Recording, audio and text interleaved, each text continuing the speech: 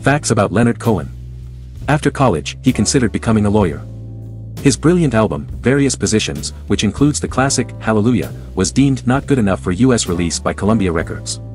He named his daughter Lorca for Spanish poet Federico Garcia Lorca.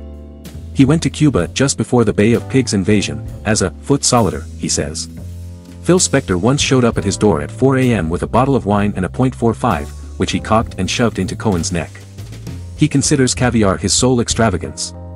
His grandfather helped found many of the institutions that define Jewish life in Canada. His favorite song is Blueberry Hill by Fats Domino. He considers Jennifer Warnes the most underrated pop singer. He once tried to type underwater in the bathtub, then flung his typewriter across the room and broke it. He spent almost 2 years living in a cabin in Tennessee that had been the home of Budlose Bryant, author of Bye Bye Love. For a long time, he lived on the Greek island of Hydra on less than $1,000 a year.